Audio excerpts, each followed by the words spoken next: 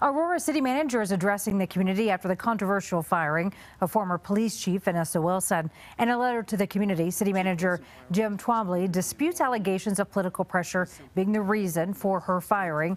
Instead, he says the decision was about performance and that the city is committed to developing trust and making progress on police reform. The former chief and her supporters disagreed strongly with this rationale when she spoke earlier this week.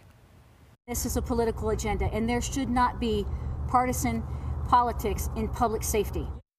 In his letter, the city manager also highlighted public safety priorities for the city, including expanding community engagement efforts, supporting officers and holding them accountable, reducing violent crime while building trust in the community. Coming up, a new way to help kids